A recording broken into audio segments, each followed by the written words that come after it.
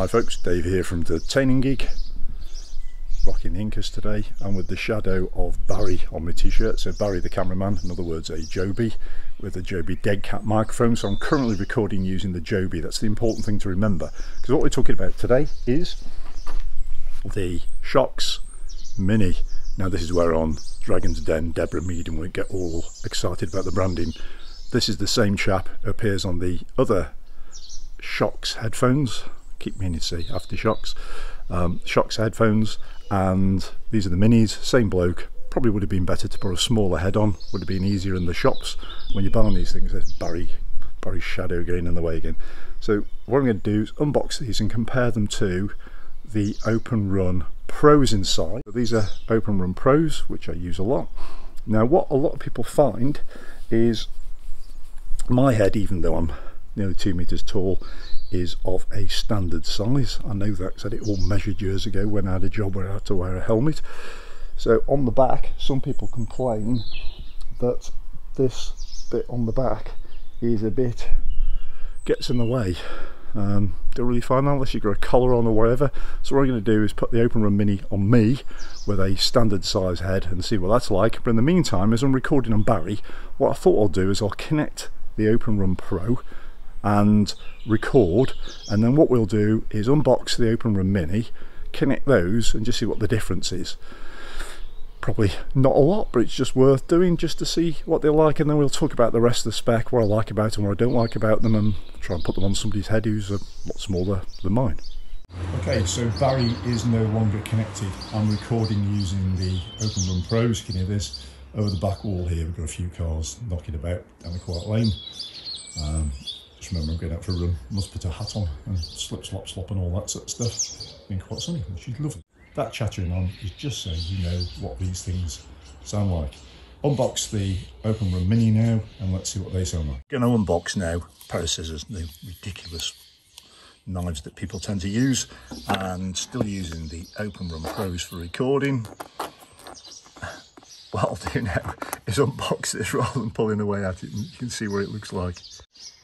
When you take the lid off, this is what you're presented with, all beautifully packaged. What I would like to see on the back of the packaging for Openrun or any Shokz devices is about their sustainability. That's more and more important now, particularly with what we're faced with.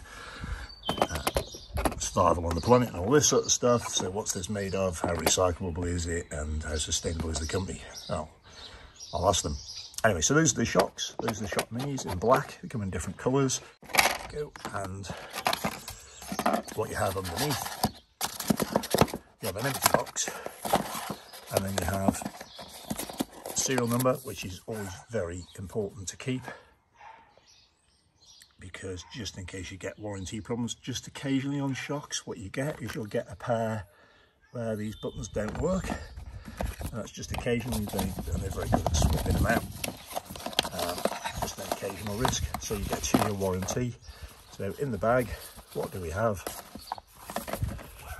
A charging cable, which is magnetic.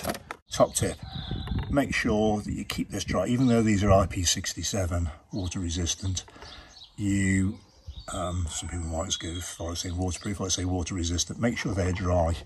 There have been known issues where those are slightly damp and you charge it. People get problems, so always make sure those are dry before I do that. But you can wear these in the rain and all that sort of stuff and have no problems whatsoever.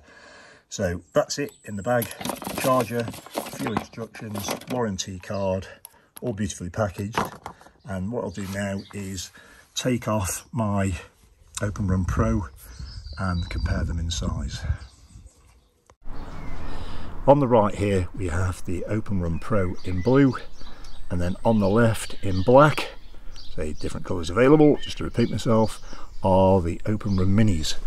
Not massively different. If I overlay, as you can see, one just fits slightly inside the other. What are they like on fit? Let's find out. So this is Griff wearing Openrun Pros. This shows you the gap behind the head. So just tilt your head back for us, Griffy. Okay, so you can see what happens with these, and some people might find uncomfortable. You find that presses on your clothing. That's the standard size So now these are the Openrun Minis. And you can see they touch the back of your head and just put your head back. There you go. So what do they feel like? Feel a lot better. Does it? Don't bounce around. There you go. So that's it. That underlines my theory that these minis should be standard size and the old size should be a large size. What I've done is I've got into my smartphone, I've opened the Bluetooth settings on the plus button on the Openrun Mini. I've pressed the plus button, so you've got plus and minus. That's literally all there is to do.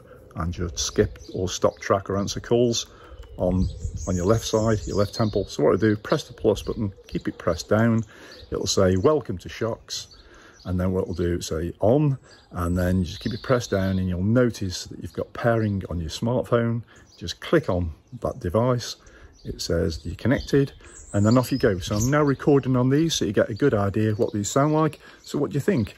I won't alter with the audio settings in the edit of this. You will have had my Joby Dead Cat mic, you will have had the Openrun Pro, and you'll have the Openrun Mini.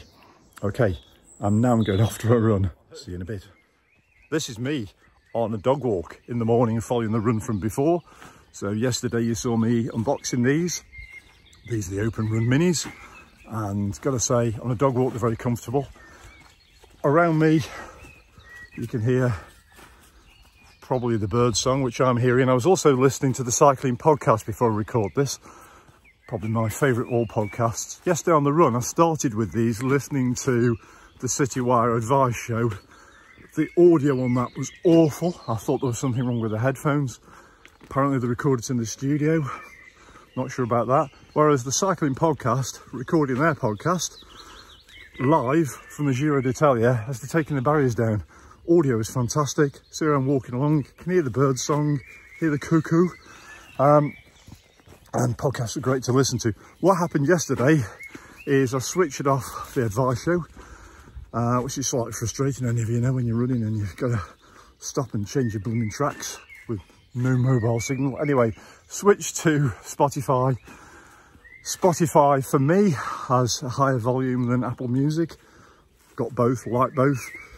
Anyway, put Spotify on. The audio was fantastic. In fact, I had more than enough audio even when cars were coming past. So the volume on these is very good. And I think partly because of the tighter fit means it fits on the temples even better. I think they're onto something.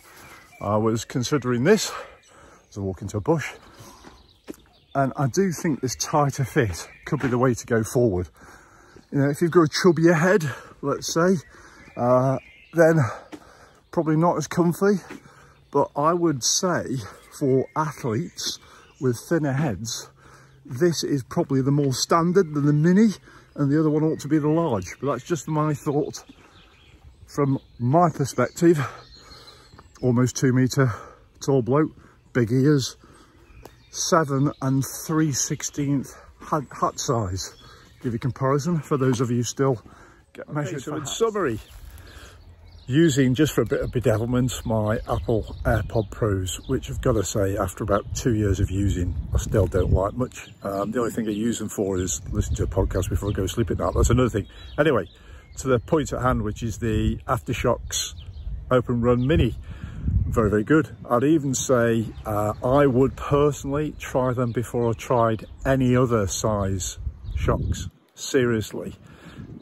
Just check if you don't carry a lot of loose folds of skin or whatever at the back of your head, or have got bushy hair. I think you will find these more comfortable than the standard Shokz. Obviously, if you want to go for the enhanced facilities of the top level Openrun Pro, you're going to have the standard band. I can see these minis being, personally, the standard size, as I've said, for all the models coming out in the future. Nice little experiment to do of them on the Openrun. And what I would say is about the Openrun Minis is the sound is more than good enough. Audio books, podcasts and music, for me, it's all very, very good and great. You can hear from the recording quality, it's really good. So if the calls, it'll be fab as well. So good product. As far as price goes, check that out online. Just see what it's like in your region. And for charging, they charge very quickly, as you know. They charge really quick. Just shove them in a USB at the side of your computer, they're fine. And as far as how long as the charge lasts, 8 hours. Some people have got more. Depends on if you do any audio recording or make phone calls. So thanks for watching. Comments down below. Please subscribe, all that sort of stuff. Thanks again. Bye.